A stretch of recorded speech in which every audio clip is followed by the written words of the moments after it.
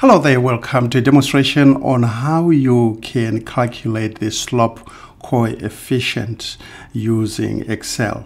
So yes, there is a slope function that actually exists in Excel that you can actually use to calculate the slope of the linear regression through a given set of x values or y values. And this particular demonstration is going to be a step-by-step process. So now you can actually use that slope function to calculate the coefficient. So here I do have a data set, and data set is actually for the home market value, right? And you can see here we do have three variables, and in this particular case, for the purpose of this demonstration, we're actually going to use only two variables, using the market value is our dependent variable, right? And the square footage is going to be our independent variable. So what you're going to do then is to call up the function called the slope function that will actually calculate the coefficient for us.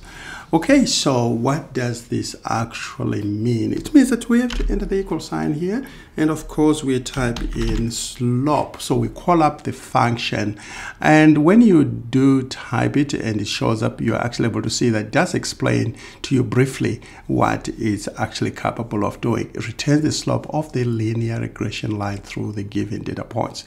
Right, so we double click on it so that it's actually activated, and as you can see, it's actually asking for the dependent variable, so the y-axis. So I select the dependent variable, which is the y-axis, comma, and then it's also asking for the x-axis, which is our independent variable.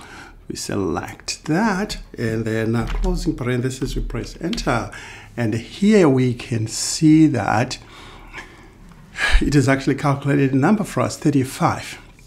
Okay, so again, we can round this up. Now, what does this actually mean? It means that for every change, for every unit change in the square footage, the market value changes by $35, right? So that's our slope right there. So it's a very important coefficient that we actually need for the purpose for estimating various market values that we may not actually know, right? Because it's actually telling us that the relationship between the two, again, we may not quite know how strong that relationship is, but this is quite significant that for every change, every increase in the square footage, actually every unit results in a change in the market value by $35.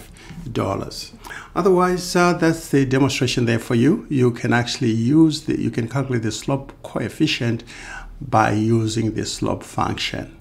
Otherwise, that's all I have for you. Thank you so much for watching. And again, as usual, like the video, share the video, and be sure to subscribe. Thank you so much, and bye for now.